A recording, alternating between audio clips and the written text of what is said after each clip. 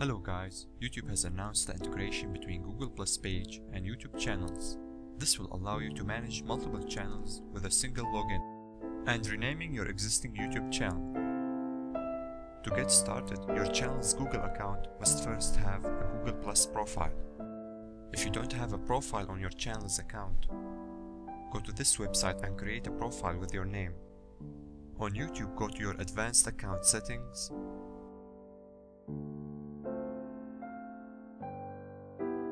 and click Connect with Google Plus page. From here you will see a number of options. Click on Choose a better name and change your YouTube channel. But bear in mind that your original YouTube URL will remain the same as the old one.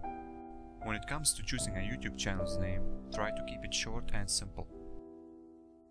Anyway guys, thanks for watching and stick around.